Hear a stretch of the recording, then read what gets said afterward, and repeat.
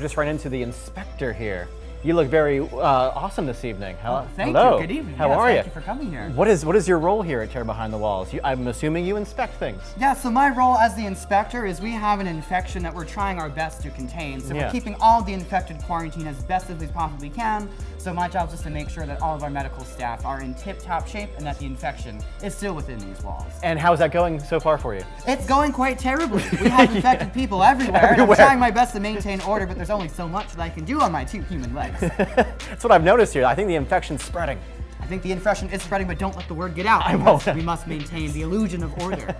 The secret is between me and you. How long have you been here inspecting at Terror Behind the Walls? I've been inspector here at Terror Behind the Walls for the last 7 seasons. Wow.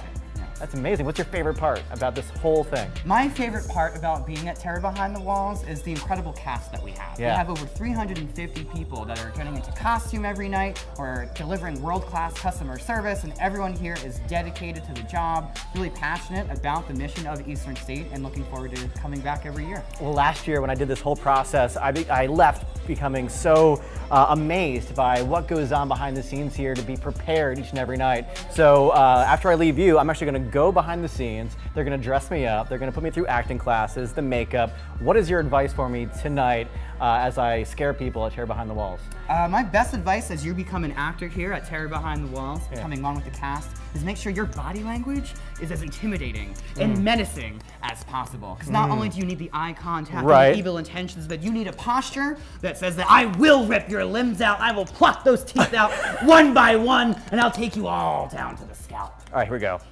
I will. See, I can't do it. I'm not good at it like you. I'm only my first season. I will pluck your teeth out. Is that what you said? The teeth? I think I said that. Yeah. I will pluck your teeth out. Maybe once you get the makeup on, I think the makeup is the whole thing. The makeup really sells the whole thing, and all the dialogue will just come flowing naturally. Yes. Inspector, thank you so much. Thank you so much. I appreciate it, yes. I will rip your teeth